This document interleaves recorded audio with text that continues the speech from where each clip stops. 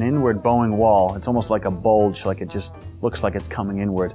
A lot of times we'll see long horizontal cracks, and whenever you see a long horizontal crack in a cinder block wall, we know that there's a problem, and probably it's because it's bulging inward. In this area, we got clay expansion. You also have the hydrostatic pressure from the water itself. Then you have really a weak foundation, which is what cinder block is. Put those three together and you can't resist the pressure. And a lot of cinder block walls, you see long horizontal cracks. And that's really the beginning stages of a problem. It's going to continue to bow in further and further.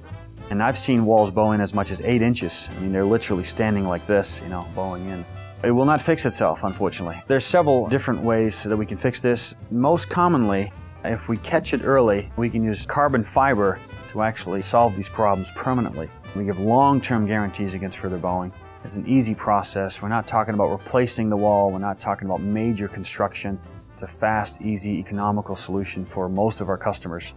In some cases, we have to do more than that if it wasn't monitored or it wasn't noticed and the bow is further along, but carbon fiber is the most popular way that we stop bowing wall problems.